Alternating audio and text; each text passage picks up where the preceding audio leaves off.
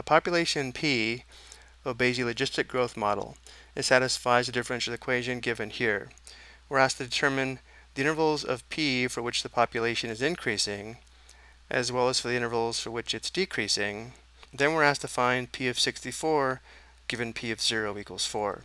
So we just solved this problem, and for part C we actually took the time to solve this differential equation, which was fairly time consuming. In this example, we'll use the shortcut method to find the solution to the differential equation using our notes here on the right. But for a quick review, the given differential equation is an autonomous differential equation because it's in the form of dp dt equals f of p, meaning the derivative dp dt is equal to a function of only p, and the independent variable t only appears in the derivative.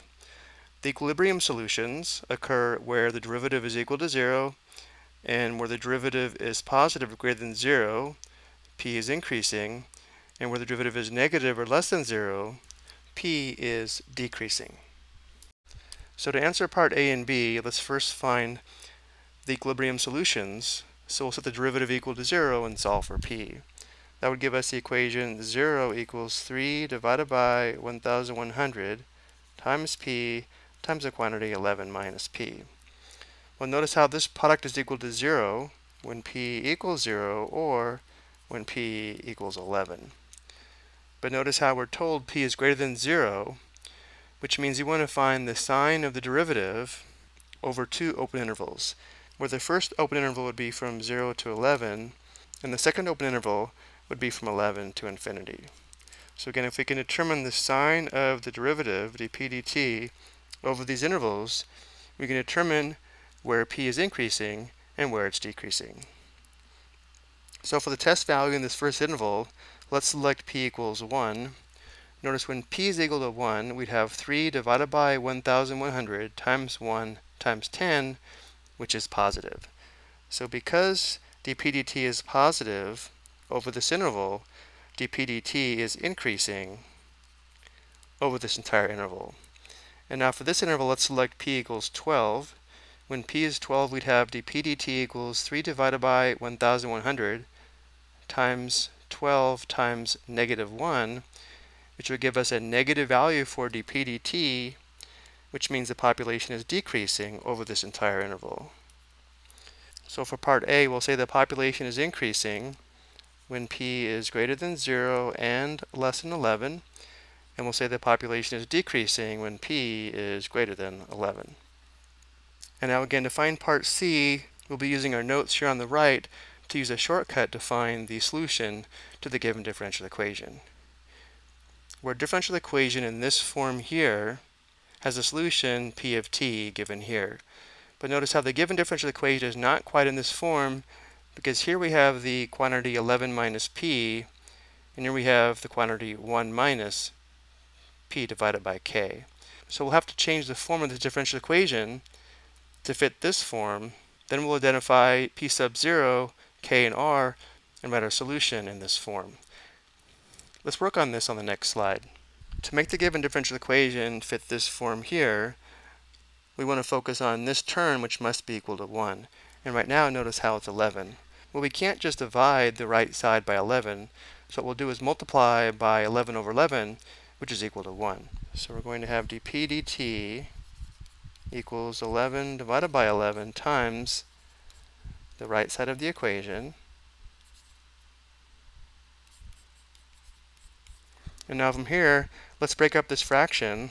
Let's write the right side as dp dt equals, let's write this as 11 times 3 divided by 1100, and then times 1/11th p times the quantity 11 minus p. So again, we still have the fraction 11 over 11, we just wrote it as two separate terms. This will give us dp dt equals 11 and 1100 simplify. There's 11111 and 111s and 1100. And from here we'll distribute the 1/11th and leave the factor of p there. So we have 3 hundredths times p times 1/11 times 11 is 1, and then we'd have minus p divided by 11. Notice how now the differential equation fits this form, and therefore we can identify R and K. And remember, we were also told that P of 0 equals 4. So from the given differential equation and the initial condition, we know P of 0 equals 4. We know R, which is the intrinsic growth rate, which means the growth rate without constraints is 3/100ths.